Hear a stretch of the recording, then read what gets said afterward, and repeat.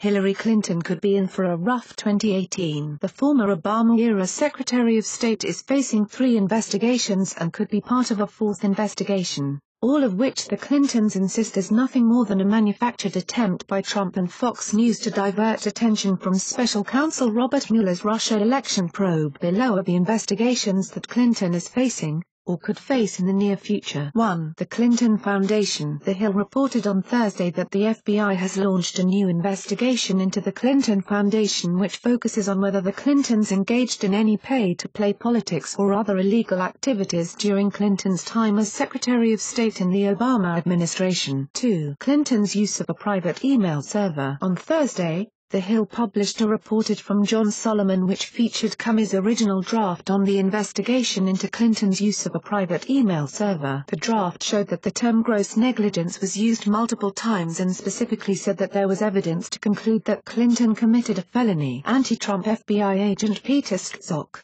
who talked about having an insurance policy against Trump, softened the language in Comey's draft so Clinton could avoid possible criminal charges. A senior law enforcement official told Solomon that the DOJ was exploring whether any issues from that probe should be reopened but cautioned the effort was not at the stage of a full investigation. 3. Uranium One. Attorney General Jeff Sessions ordered federal prosecutors at the DOJ in December to begin interviewing FBI agents about the evidence they collected during a criminal investigation into the controversial Uranium One deal, which directly involved the Clintons. There are multiple aspects at play in this investigation, from the Obama administration threatening a witness to stay quiet because they did not want him testifying to Congress because it would impact the 2016 presidential election, to the Russian officials who were engaged in bribery, kickbacks, extortion, and money laundering directly connected to the Uranium One deal. 4. The Obama administration ending investigations into Hezbollah. In December,